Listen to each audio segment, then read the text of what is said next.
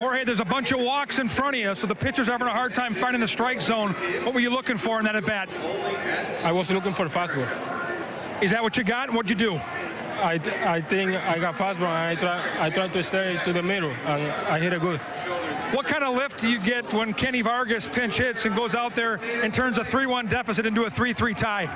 That's awesome. I mean, he was ready for it. He was waiting for that at-bat. He told us he's going to be ready, and he did it. Last year, the Royals took 16 of 20 against your club. They'd been to 2 of the last 3 World Series. This year, you're 6-0 against Kansas City. How have you done that? Que Kansas City ha llegado a 2 de las últimas 3 series mundiales. Este año estamos 6-0 contra ellos. ¿Por qué es eso?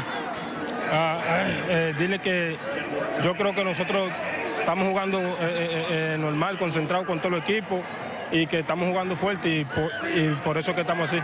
We just relax. We're playing our normal game, and you know, we're just playing really good against really good teams. This is just how this year is going.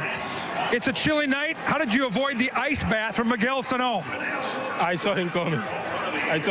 Yeah. You saw the fastball coming. You saw Sano coming. You get the win. Congratulations. Thank you. Jorge Polanco and the Twins walk off the Royals. A good way to start the weekend, guys.